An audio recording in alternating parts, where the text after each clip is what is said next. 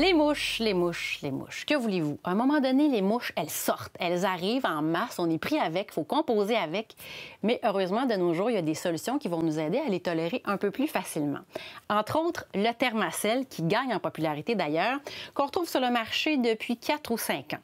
J'ai deux modèles ici, le vert, qui est l'édition un petit peu plus ancienne, qui est toujours disponible sur le marché, ou édition 2019, ici, le noir. La façon de fonctionner, l'efficacité, c'est la même chose. La seule différence, ça se situe au niveau de l'allumage. Avec le noir, l'édition 2019, ça se fait d'une seule main. C'est légèrement plus rapide que le vert. Sinon, tout est semblable. La façon dont ça fonctionne, en fait, ce qu'on veut, c'est provoquer une incandescence qui va rendre les plaquettes imprégnées du produit actif. Ça fonctionne bien avec la majorité des insectes volants, les mouches noires, les maringouins, les mouches à chevreuil. Pour l'autonomie, les petites plaquettes, vous allez devoir les remplacer aux 4 heures et les bouteilles de butane, normalement, on les change aux 12 heures. Pour la zone de couverture, zone de protection, on a 4,5 mètres par 4,5 mètres, ce qui est très, très bon.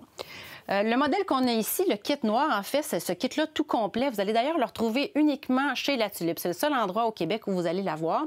Et ce kit-là vient bien sûr avec l'appareil, la housse et 24 heures d'autonomie, donc 6 plaquettes et 2 bouteilles de butane.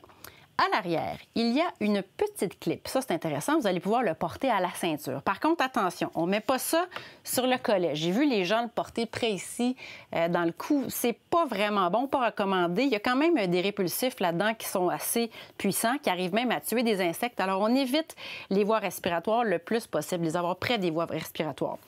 Et bien sûr, la compagnie recommande d'utiliser ces appareils-là à l'extérieur. On n'utilise pas ça à l'intérieur ou dans des pièces qui sont fermées. Il faut quand même qu'il y ait une bonne circulation d'air.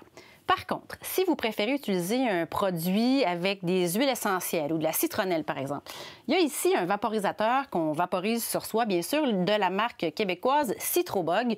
Vous allez d'ailleurs avoir un équivalent de ça aussi chez Druide. Ça, c'est vraiment un bon produit, entre autres pour les enfants. Les femmes enceintes aussi, ça peut être très, très bien. Puis il y en a même pour les animaux. Ça fonctionne bien. Évidemment, ça va être un peu moins efficace quand même que les Thermacell, mais on est avec du produit naturel, alors c'est vraiment très, très bon.